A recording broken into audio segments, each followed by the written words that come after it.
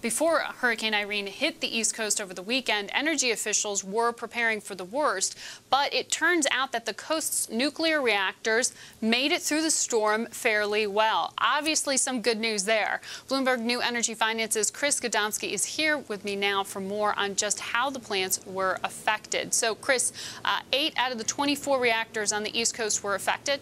That's correct, but there's only 2 of them that were shut down completely. One that was shut down was the Oyster Creek, which was an old reactor and was directly in the path of the storm on the Jersey coast and Toms River.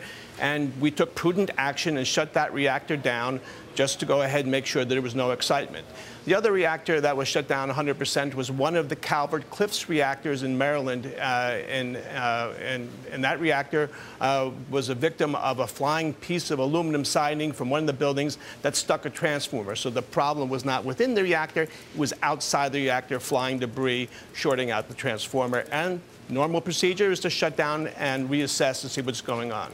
Chris, you were giving us the positive note here in that 8 out of 24 reactors who were impacted by the storm didn't have to shut down. They could go on with business. But at the same time, nuclear output is at the lowest level in 5 years. So good news they stayed online, but we are seeing a reduction in supply. Well, that's correct. But there's a lot of reactors that investment is being made in the reactors to go ahead and rehabilitate these reactors that are part of the normal routine upgrading of them to go ahead and improve the efficiency and to do routine maintenance. Okay, so there are a lot of reactors that are coming down off the line for extended periods of maintenance. For example, the San Onofre reactor on the West Coast, they just replaced the steam generators. That's a huge, expensive proposition to do that, but shows one of 2 things. One is that we're going to go ahead and continue to invest in these reactors and that they are going to be a critical part of our generation mix going forward. So we had a surprise earthquake and a major storm hitting the East Coast, unlike what we've seen in decades here in this country. Are we lucky, or are we just well prepared in terms of the nuclear industry?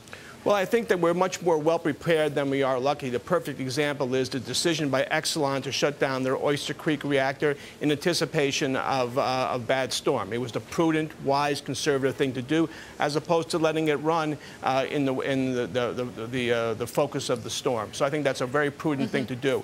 There's a lot of emphasis being placed by the nuclear power industry in looking at the impacts of Fukushima and how to make sure that we have all our backup systems correctly working and systems identified so that we don't have the catastrophic events that happened in Japan.